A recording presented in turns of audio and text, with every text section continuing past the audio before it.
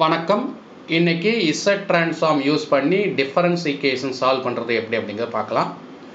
So yn plus 2 minus 4yn plus 1 plus 4yn equal to 0 னு ஒரு difference equation கொடுத்திருக்காங்க. Initial values y0 equal to 1 y1 equal to 0 னு கொடுத்து இத Z transform use பண்ணி solve பண்ண சொல்லிருக்காங்க. ஃபர்ஸ்ட் கொடுத்திருக்க டிஃபரன்ஸ் ஈக்குவேஷனை அப்படியே எடுத்து எழுதிக்கிடுங்க. ரெண்டு பக்கமும் Z transform அப்ளை பண்ணுங்க. ஒவ்வொரு டேர்முக்கும் yn plus 2 க்கு Z transform minus 4 வெளியே எடுத்துட்டு yn plus 1 க்கு Z transform plus 4 வெளியே எடுத்துட்டு yn க்கு Z transform. அதே மாதிரி தான் right hand சைடுக்கும். Right hand side இங்க 0 இருக்குது, பட் அதை பழக்கமா வச்சுக்கணும். ரைட் சைடுக்கும் Z transform எடுக்கணும்.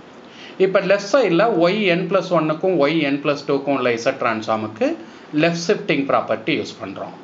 அப்படி யூஸ் பண்ணா z square z of yn minus y0 z square minus y1 z னு இதுக்கு கிடைக்கும். minus 4 போட்டுட்டு z of yn plus 1 போட்டா z into z of yn minus y0 z னு கிடைக்கும். plus 4 into z of yn equal to 0 அப்படின்னு கிடைக்கும். so z 0 க்கு z transform z 0 னு. இப்போ இனிஷியல் வேல்யூஸை கொண்டு வந்து இங்க அப்ளை பண்ணலாம். y0 value 1, y1 value 0. அதே மாதிரி இங்க y0 வேல்யூ 1. அப்ப இந்த z-ம் y0 1ங்கறனால 1 into z இந்த z-ம் இந்த -4 மல்டிப்ளை பண்ணா +4z னு கிடைக்கும். இங்க z ஸ்கொயர் கிடைக்கும். மத்ததெல்லாம் அப்படியே எடுத்து எழுதிக்கிறேன். இப்போ z of yn டேர்ம் மட்டும் லெஃப்ட் சைடுல வச்சிட்டு மத்த டேர்ம்லாம் ரைட் சைடு கொண்டு வந்துறேன். அப்ப இந்த -z ஸ்கொயர் அங்க போச்சுனா +z ஸ்கொயர், இந்த +4z அங்க போச்சுனா -4z. இதுல இந்த மூணு டேர்ம்லயும் z of yn இருக்குது. z of yn காமனா எடுத்துட்டோம்னா z ஸ்கொயர் -4z + 4 னு கிடைக்கும். இங்க z காமனா எடுத்தோம்னா z - 4 னு கிடைக்கும். இந்த z ஸ்கொயர் -4z + 4 ஃபேக்டரைஸ் பண்ணா z - 2 ஹோல் ஸ்கொயர் னு கிடைக்கும். இதுல இருந்து z of yn வந்து இந்த z - 2 ஹோல் ஸ்கொயர் ரைட் சைடுல கொண்டு வந்தா z - 4 / z - 2 ஹோல் ஸ்கொயர் னு கிடைக்கும். இதுக்கு z இன்வர்ஸ் z transform எடுத்தா yn கிடைக்கும். சோ அதுதான் நெக்ஸ்ட் ஸ்டெப். z இன்வர்ஸ் ரெண்டு பக்கமும் அப்ளை பண்றேன். அப்ப yn கிடைச்சிரும்.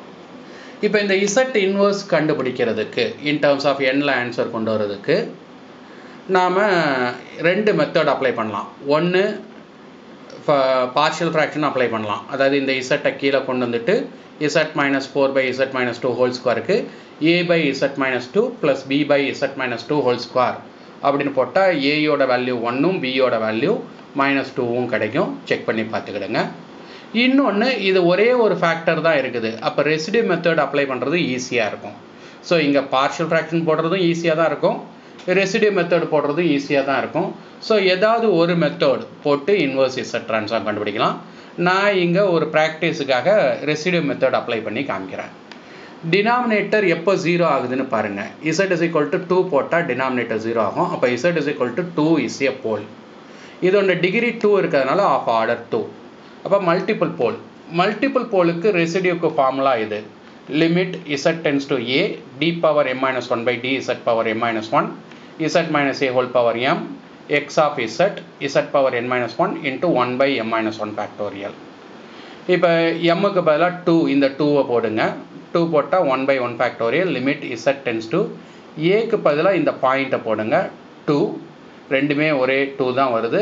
சோ கன்ஃபியூஸ் ஆயிர கூடாது. இது m, இது a value. d by dz ஒரு தடவை டிஃபரன்ஷியேட் பண்ணோம். z - 2 whole square x of z க்கு பதிலா கொடுத்திருக்க இந்த function z - 4 by z - 2 whole square போட்டுடுங்க.